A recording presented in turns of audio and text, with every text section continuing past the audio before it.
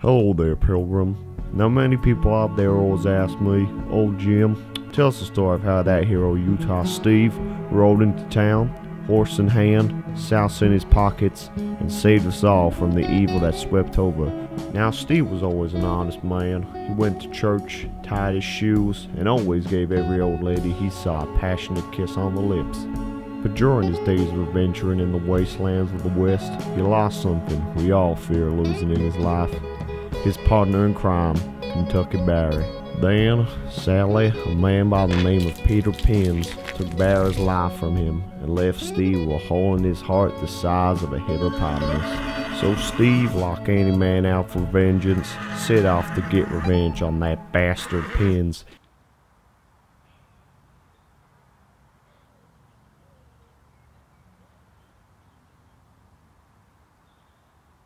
Howdy, mister. Are you a cowboy? You could call me that. You could call me a lot of things. You'd be right if you called me a platypus. Wow. Ooh-wee. I've always wanted to climb on top of a horse and ride around with the cowboy. Sorry, kid. I ain't the partner having top anymore. Yeah, I find another yeehaw to make a friend with.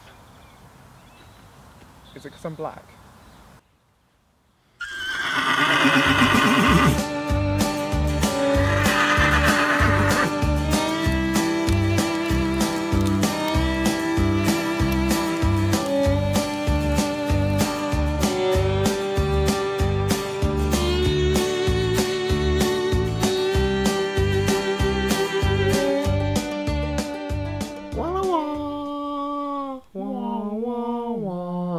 Hey, gringo, you better stay back and go on your friend. You best return that man back to me, biblioteca. But I still this the old-fashioned way, Cacodora. With our guns. Well, yeah.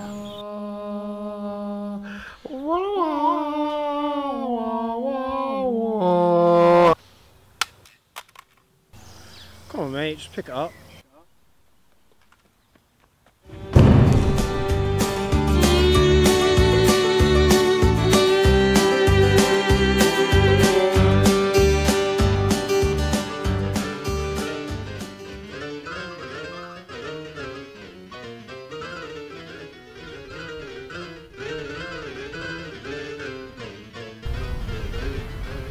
And who are you supposed to be?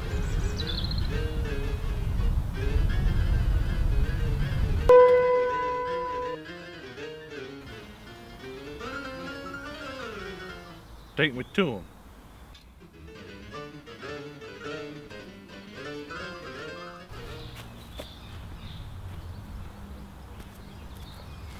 So where is this Pins guy anyway?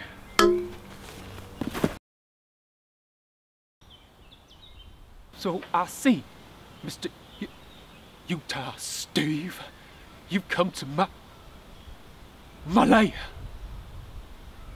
I know you come here for the remains of Bobby. You'll find they're trapped inside this bowling pin. You're a monster, Pin. What have you done with Kansas Keith? Don't worry, Mr. Utah. My associate took care of them. I really like ducks. You won't get away with this, Pins. I will get Bear's remains back. You'll see. I'd like to see you try, Utah. There ain't no way you getting free from my trap. I love being a dick. I'll show you.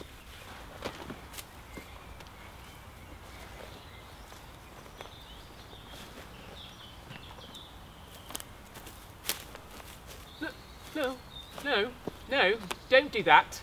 You see, your problem is... Line, you see, your problem is... You're fucking stupid. That's it, Utah. Now you're gonna see my real power.